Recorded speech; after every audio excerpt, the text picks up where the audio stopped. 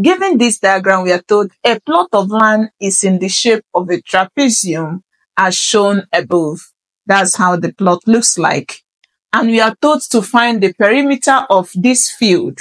So these are your options. Which of the options will you go for? Now, just know that this is so easy, even though it is tricky, but I will simplify it. When you talk about perimeter, perimeter means the distance around the shape, the outer part. If you are considering perimeter, you talk about the outside part, okay? So what it means is that for us to calculate perimeter, we don't need this value.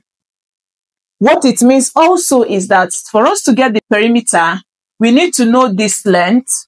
We need to know this length, which from here to here is 9, from here to here is 13, from here to here is 30. But the problem is, what is from here to this point? We don't know. So this is what we want to find. When we find it, it gives us the perimeter. Now, to find this, what do? Observe also that in this diagram, the question did not tell you that this length is the same as this. So in that case, here cannot be 13. I hope you're getting my explanations. Now, what will you do then? So what you need to do is there possibility of we finding, just watch. You say that if we can get the value of this length, just watch, if you can get from here to here, with the knowledge, because this has formed right angle here, with the knowledge of our Pythagorean's theorem, we can find this length. But the problem is, how do we find this? We don't know this also. Just look at what you will do. Just observe that the height is always the same, because this is the height. So you can drop this line down again from here. Just drop it down. Did you see? So when you do that, this 12 centimeters is also what to have here. 12 meters, sorry. So what it means is that with this knowledge, you can find this tiny length, okay? And when you find it, it will help you to find the rest. So what do? Let's bring that out. So this is what we have. Here is 12. This place is 13 meters. And this is what you want to find. Now, when you have this is your right triangle. And in your right triangle, you observe we are given the side to find the remaining side. So what you usually use when you have a right triangle and you have two sides to find the third side, you use your Pythagorean's theorem. And the theorem states that this length is the hypotenuse, the longest, is always opposite to where the angle 90 is formed. So this place becomes your hypotenuse. So the Pythagorean theorem states that the hypotenuse side squared is equal to the square of the two remaining sides, which is the opposite plus the adjacent. I hope you are with me. So to find this, we are going to have, this will be 13 squared is equal to, we don't know this part, so it's O squared plus this is 12 squared. I hope you are with me.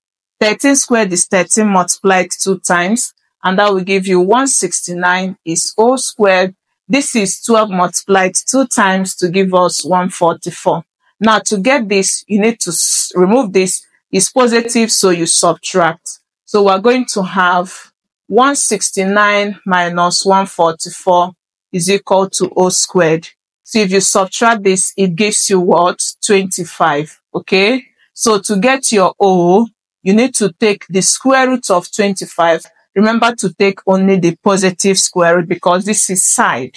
And when you do that, your opposite side will give you 5 meters. So this part is 5 meters. So go to the diagram. It means we have it as this part is 5 meters. So if here, from here to here is 5, okay, and the total length is 30, you observe also that from this part to this part is 9. It is the same as this. Did you see that? That is the shape of your rectangle. Did you see? So here will be the same with this. So from here to this part is also 9 meters. So what do you do to get this tiny length, this part?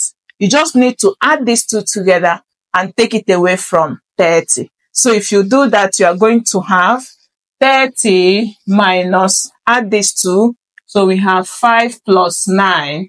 So we have 30 minus 14, and that will give us 16 meters. So this length is 16 meters. So now that you have gotten this place as 16, it will help you to find this using the same Pythagorean theorem. So let's get this now. We have, so bringing out this part of the shape. So this is what we have also. Okay, it's right angled here. So from here to here, we've seen is 16 meters. And this place is 12 meters. Did you see that? So what do? You are going to have it that using the same Pythagorean theorem, this is the part we are looking for, and that is the hypotenuse. So we're going to have h squared is 12 squared plus 16 squared, and that will give you 144 plus 16 squared gives you 256. So you add this up together, it gives you 400. So to get your h, like we said, take the positive root. Okay, so that will give us square root of this gives you 20. So we have this place as 20 meters. You also observe that this length is longer than what you have here. So this is 20, this is 13. Now that you've gotten this length, you can now find the perimeter. And to get the perimeter, we have perimeter of the field will now be from here to here is 9 plus from here to here is 13. From this end to this end is 30. Okay.